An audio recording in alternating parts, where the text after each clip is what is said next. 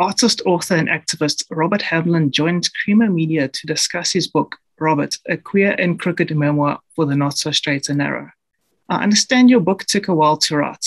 Tell us more about the writing process and some of the pain and happiness you had in confronting and revisiting those early childhood memories. I think one of the first questions, and many times over, people asked me when the book had been finally launched. It took me 5 years to write it, so there was a lot of pressure. And finally, when it was published, people were like, well, is this a healing process? And I said over and over, no, it is not a healing process, especially not if you're writing it during the first lockdown in a world pandemic, all the uncertainty. But I think the healing came later when I could interact with people about it. So just sitting in a room and confronting your own pain and your own memories and trying to defrag all that on your own is a painful thing. But the thing about publishing a book is, first of all, it's a bit of a burn when you get out of there, all the attention. But when you start having people that come back at you and say, wow, thank you, we had the same experience, or people challenging you intellectually to re-look at some of the stuff that you had and bringing their experiences, in that came a healing. So yeah, it was painful. Suffering is awful, but this wasn't suffering, it was hardship.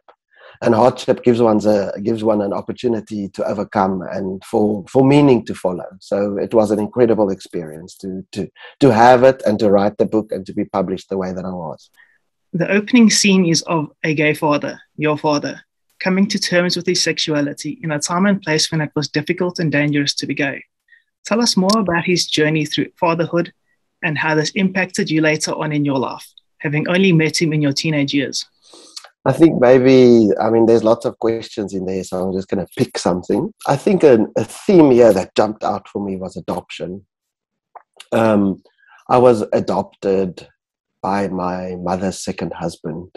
And for all the grace of that, of having two parents, there is also the pain and displacement of being an adoptee, something I'm confronted with still every day because I have adopted a child. So as much as you have all this supposed balance by having two parents and the love of that, there is a body pull.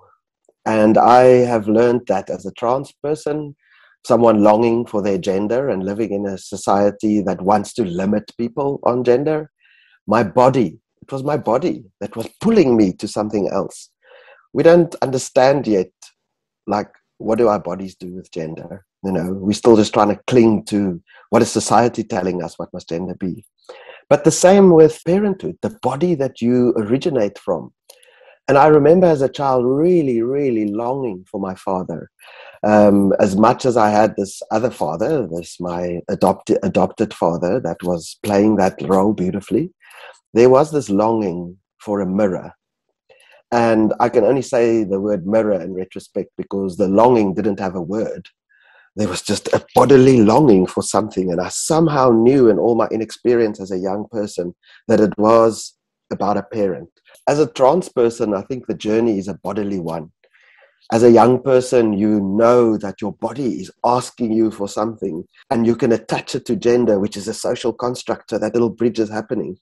And as an adopted child, your body is also longing for something and you don't have enough knowledge yet, but your mind does know in some way that it's linked to being a parent. And so, I had a gay father. I knew it from a very small age. In the book, there's these problematic descriptions and how my mother bumbles through trying to explain to me that I have a gay father and what gayness means and my curiosity about it. And can I also be, as a girl, gay? And so the pull was there. And I think at the age of 14, I asked my mom to meet my father, which she refused, and which brought a whole set of pain for the family and things to process. But then, the day that I met him, all those feelings and longings for which I didn't have words for. And this is an important narrative for us to also learn in all these new identities that we are openly and painfully discovering in life at the moment and in society.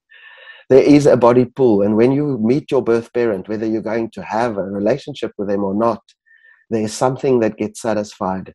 There's some kind of mirror that comes together that is a puzzle piece that you really need. Of course, in this case, it was also interesting because my father was queer, right? And even though he was a gay man and I was on my way to something totally different, there was a satisfaction in that I was being raised in a cisgender, heterosexual environment that was very not meeting how I felt about myself. And so, as dangerous as it was to go into my father's life that was of a queer man and a con man, somebody that is using drugs and partying and all kinds of stuff, the satisfaction of finding a mirror that you had longed for your whole childhood, there's a kind of a safety in that, in finding your feet and it being a truthful and authentic self that you're finding. So it was an incredible, dangerous journey to go on. But, again, the transcendence of it brought an authentic life for me. Your father also had difficulty in tolerating, never mind accepting, your physical appearance in terms of your gender identity. As the book progresses, you explore more loosely and increasingly with a male-leaning aesthetic. Tell us about your journey in finding your gender identity and the complications that arose from this with your father and other key characters in the book. Yes, that's a very painful thing that was being broke open there between the two of us, because as much as my father had, as a gay man in the 60s, left behind heterosexual life and went to live an amazing queer life of the 70s and the 80s, where he was dancing in clubs in London, the famous club Heaven, and having that community in secret, which is painful because he got gay bashed in his life and his family rejected him. But there was always that close-knit thing of a rejected community that had found one another.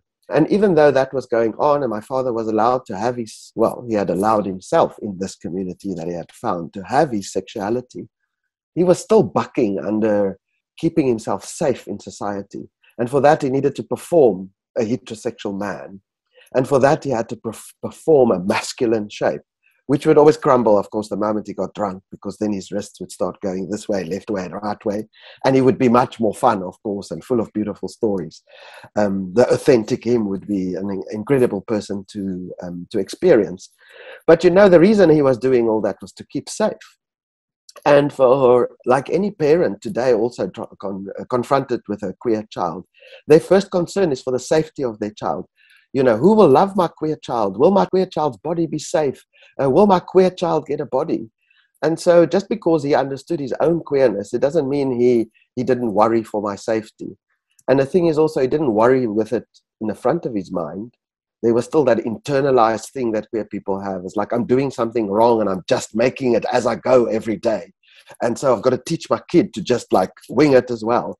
And I remember him, having that internalized fear of gender like queer people have. There's that thing in queer society still, when people are looking for a date on a dating app. No fats, no femmes, nothing that is like transcending gender or making any gender mistakes as we would have it. And so when he started seeing me wanting to wear his shirts, all that stuff came up for him. That comes up for every person that doesn't have knowledge or hasn't managed to break that stuff away. His child isn't going to be safe.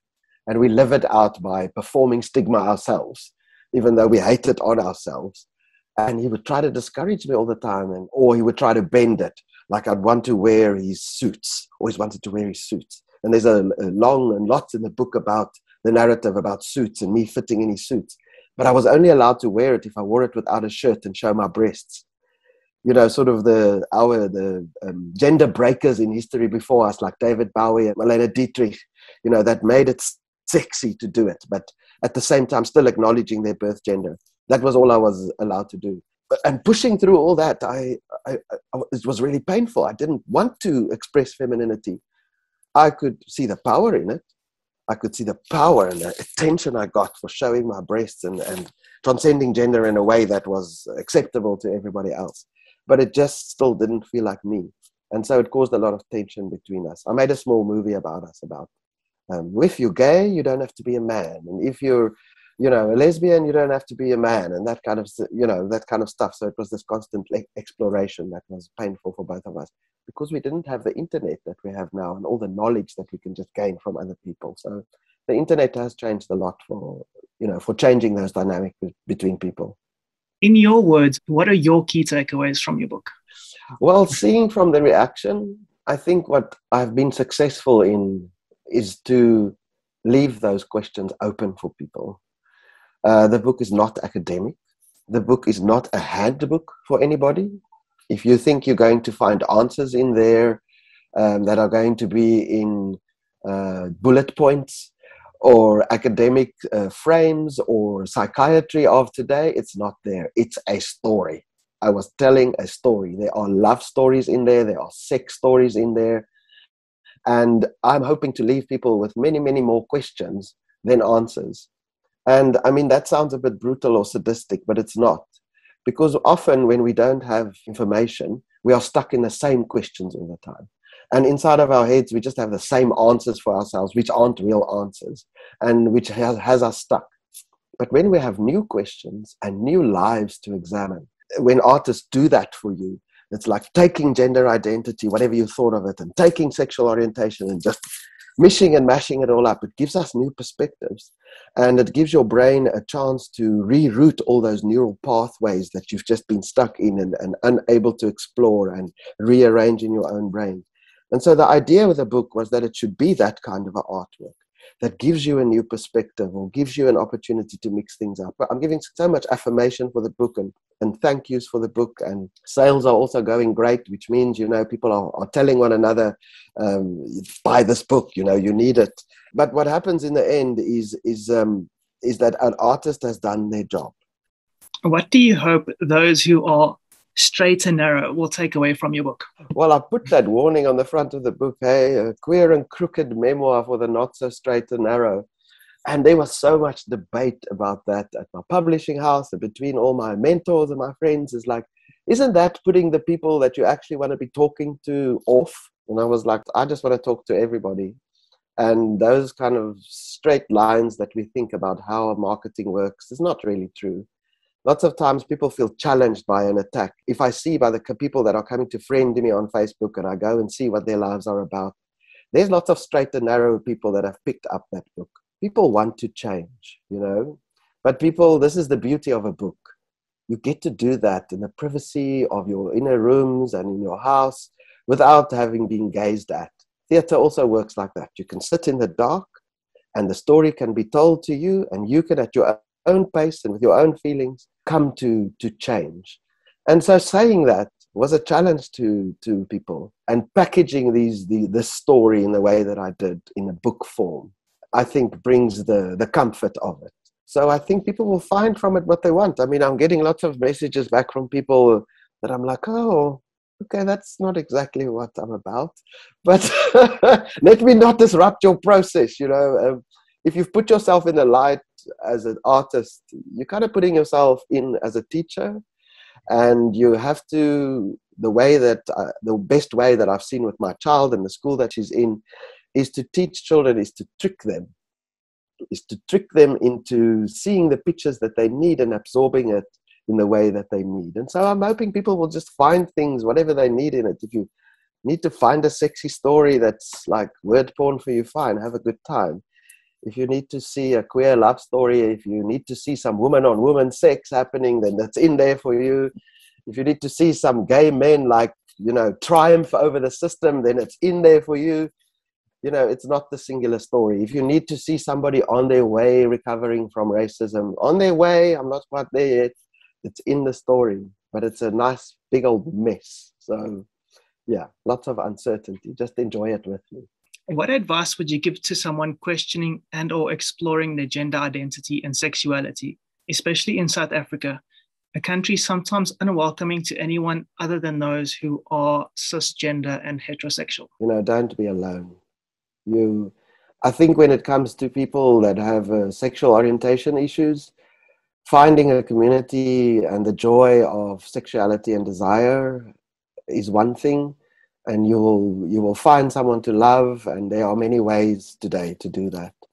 It's not so easy when you're struggling with your gender identity, because you're not necessarily going to enjoy other trans people just because they are also trans. In fact, you're going to hate the mirror of that. But you need to find one person. And so when I was doing work at organizations, I always used to try and introduce people and say to them, This doesn't have to be your best friend or your family, but this is your transition buddy. This is just someone that knows what you're going through when you're trying to change your documents. This is someone that knows what you're going through when your hormones are really messing with you and you can't find a straight or a cis person to, understand what you're going through. Don't be alone. Reach out. And don't be scared of medicine, for God's sake. We resist medicine all the time and we shouldn't. I have another challenge, bodily challenge in my life. I've got some pretty serious ADHD. And I resisted that diagnosis until I was 53. It was okay because I was an artist, but eventually when I gave into that, when the pressure of the pandemic and writing a book and having to work in teams became too much, I started taking medication and it helped me through it. And on the other side, I'm off the medication again. And I think when people are confronted with these terrible issues and there's a disruption in their communities because of their orientation or because of their gender identity, depression ensues. And I think I would really suggest to medical professionals, very carefully, but give people the medicine they need to get through these times. Medicine and other interventions, of course, mental health care, communities, support groups, keep flowing. You can't be hiding. Don't be alone. We're really exploring in society what to do with our children that have gender identity issues. And something I've come into with my own godchildren who are teenagers now is, as parents, people have to see the difference between a transgender child who has an actual medical condition going on and a child that is now in a time that we are using gender identity as one of the explorations for the things they can play with. You'll find groups of children, or you'll see girls like exploring, like, I'm this model or I'm this actress, and they give one another different names. That's an age-old thing in children discovering their identity. But now gender comes into it.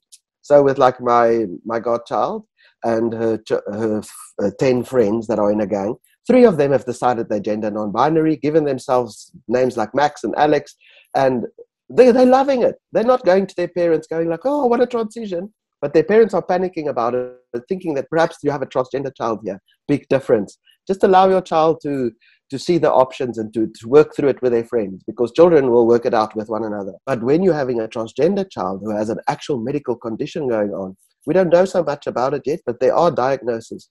You will see depression, children that cut themselves, isolation, loneliness.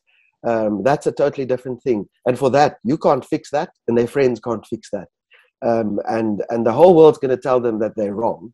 And you as a parent need to not be another person telling them they're wrong. You as a parent need to seek help for your child. You need to find professional help. And that doesn't mean a life coach that's at your whatever community you're in. It means a professional that deals with transgender health. Look it up yourself. Go to the World Professional Association for Transgender Health. You can start there. There's many, many, many resources. Local organizations like Triangle Project, Gender Dynamics, Iranti.org. All those people will lead you to professional help with a child that actually has a diagnosis. That needs to be the intervention over there. Also, as a parent, don't be alone in this. That was author Robert Hamblin talking to Creamer Media about his book, Robert, A Queer and Crooked Memoir for the Not So Straight and Narrow.